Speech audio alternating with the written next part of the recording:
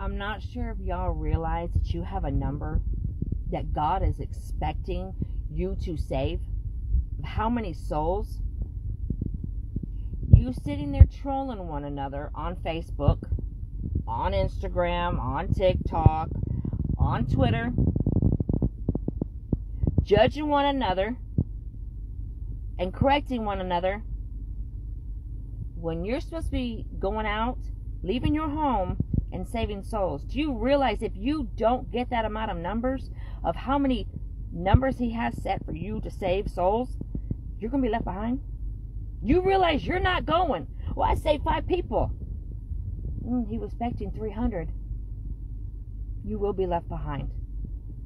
Y'all don't realize that. Everybody says, oh, well, we get concerned when people say, God told me this. Why? Are you not hearing God? Why? Because you're trolling people and you're doing this when you need to be doing this and this. Stop judging the Christians. Stop correcting the Christians. Yes, you're supposed to correct them when they're wrong, but you need to do what you need to be doing is go saving souls. Y'all sit there in front of social media. Do you think you're really saving souls? So if you say, oh, I've saved 5 people because I'm in a group, you need to venture out. That is not saving souls. God's expecting 300, but you did 5. So when you're watching Christ leave and you're left behind, that repentance door is already going to be slammed shut before the King comes back. Yeah, that's going to suck. That's going to suck for you. You need to get out of your home.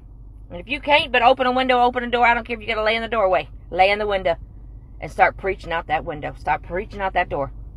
Somebody needs to hear you. Somebody needs saved. You don't know how many numbers are upon your head, nor do I. But God says, y'all are lazy. You're hypocrites. You're ignorant. You're judgmental. You're nobody to be judging.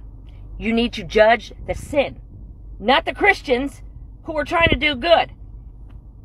Like people say, oh, well, we get concerned when somebody says, Father says this, the Father says that, because you're doing this when you need to be doing this and this. You're too busy running your chops. That's why you're not hearing God. God don't want to talk to you when you're acting that way. You're not doing what he wants you to do. Act right. Or just quit trying to be a lukewarm Christian because you ain't getting into heaven. Get right.